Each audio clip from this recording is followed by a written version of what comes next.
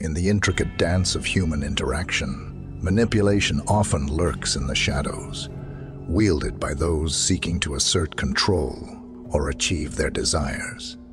In this video, we will know how our beloved natural leaders become leaders. You know this video will be an interesting one. Chapter 1. The Master Weaver. The term alpha male gets thrown around a lot, often associated with dominance and power. But within this concept lies a darker side, manipulation. While manipulation isn't exclusive to alphas, we'll address that later. They can be particularly adept at it. One of their key tactics is obfuscation through selective sharing. Obfuscation means to confuse or make unclear. Alpha manipulators excel at this by carefully choosing what information they reveal and what they withhold. This creates a one-sided picture, allowing them to influence how others perceive a situation or person. Let's see this in action. Imagine John, an alpha at work, wants a promotion but lacks the experience. He might downplay a colleague's qualifications while subtly highlighting his own minor successes to his boss. John withholds the colleague's strengths, obfuscating the bigger picture. A classic study by social psychologists Richard Nisbett and Lee Ross demonstrates this tactic. Participants were shown ambiguous information about a woman. One group was told she was stingy, while the other was told frugal. Both words describe the same behavior, but the framing influences perception. The stingy group judged her more harshly, highlighting the power of selective information. Here's how to stay safe. Be wary of one-sided narratives. Actively seek diverse perspectives. When someone seems overly positive about themselves or negative about others, dig deeper. Ask clarifying questions and consider alternative explanations. Don't be afraid to say, "I need more information to understand this fully." Remember, this is just one manipulative technique in the alpha's arsenal. Stay tuned for the next chapter, where we'll delve into another tactic and equip you with further strategies to protect yourself. Chapter 2. The Illusion. We've discussed how alpha manipulators can be masters of obfuscation. Now, let's explore another tactic in their arsenal, the illusion of choice. This manipulative technique involves creating a situation where you feel like you have options, but in reality, the desirable outcome is heavily influenced by the manipulator. Imagine you're at a car dealership with a persuasive alpha salesman. Mark. He shows you a few cars, subtly highlighting the great deal on a specific model that just happens to be slightly above your budget. He might even badmouth the other options, making them seem less desirable. Mark creates the illusion of choice, several cars, but steers you towards his preferred outcome, the more expensive car with a great deal. This leaves you feeling empowered. You chose the car, while ultimately serving his agenda. The psychology behind it. Studies by psychologist Sheena Iyengar demonstrate the power of limited options. In her research, participants presented with fewer jam choices were more likely to buy one compared to those presented with a wider variety. The overwhelming number of options led to decision paralysis. Staying safe. Be aware of situations where choices seem limited, especially when pressured to make a quick decision. Here are some tips. Take a step back. Don't feel pressured to decide immediately. Ask for time to consider your options. Expand your options. Are there truly only a few choices? Or can you explore alternatives on your own? Question the deal. Is the great deal actually a good deal? Or is it just a way to influence your decision? Remember, a genuine choice offers a variety of viable options that cater to your needs. Don't be afraid to walk away if the choices presented feel like a manipulative trap.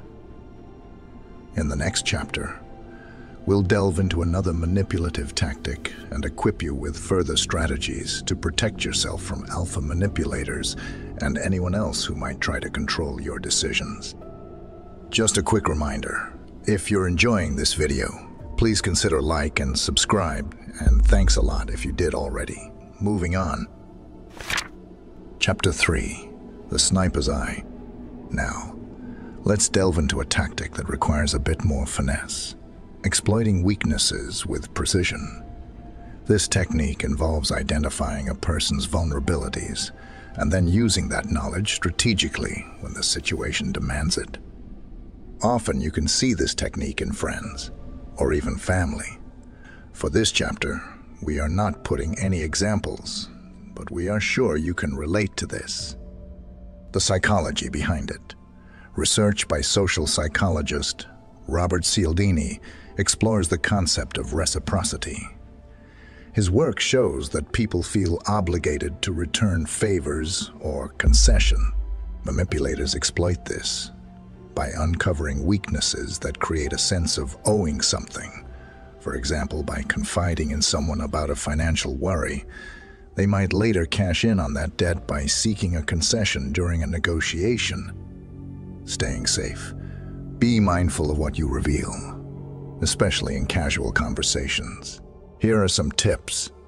Maintain boundaries. Don't feel obligated to share personal vulnerabilities, especially with someone you don't trust completely. Practice compartmentalization. Keep professional and personal conversations separate. Develop a poker face. Don't reveal your emotions or anxieties easily. Remember, true power comes from self-confidence and clear communication. Don't give away information that could be later used against you. Important note, while this chapter focuses on how manipulators exploit weaknesses, it's important to distinguish it from healthy communication. Identifying a loved one's anxieties, for example, can be used to offer support, not gain an advantage. The key lies in intention. Chapter 4, The Trojan Horse. We've covered a range of manipulative tactics from creating illusions to exploiting weaknesses. Now, let's explore a subtler strategy. The Trojan Horse. This manipulative technique involves offering seemingly beneficial gifts or favors with hidden strings attached. Imagine Emily, an alpha in a social circle. Yes, in today's era, alpha female is also possible. She might offer to throw a lavish party for a friend's birthday, showering them with attention and generosity. However, the hidden cost might be an expectation of unwavering loyalty or the subtle manipulation of social dynamics within the friend group. Emily's gift, the party, comes with an unspoken obligation, creating an imbalance in the relationship. Research by social psychologist Adam Grant explores the concept of reciprocity. His work shows that people feel obligated to return favors. Manipulators exploit this by offering seemingly generous gifts, creating a sense of indebtedness that they can later cash in on. How to be safe. Be wary of overly generous offers, especially from those you don't know well. Here are some tips. Consider the source. Is the offer genuine, or is there an ulterior motive? Question the timing. Does the offer coincide with a time when they might need something from you? Evaluate the hidden costs. What unspoken expectations might come with the gift? Remember, true generosity comes with no strings attached.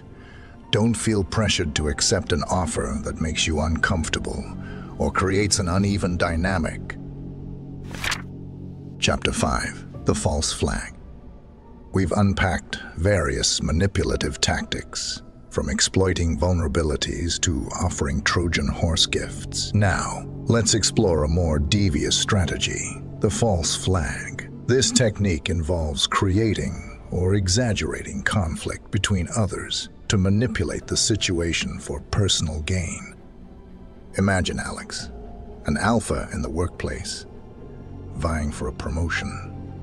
He might subtly plant seeds of doubt about a colleague's performance with their manager, highlighting minor issues or twisting situation. He might even create a false impression of animosity between them. By orchestrating a sense of conflict, Alex attempts to weaken his competitor and position himself as the more stable and reliable choice. Research by social psychologist Blaine Downey explores the concept of social comparison theory. This theory suggests people evaluate themselves in relation to others. Manipulators exploit this by creating a scenario where others appear worse, making themselves seem more desirable in comparison.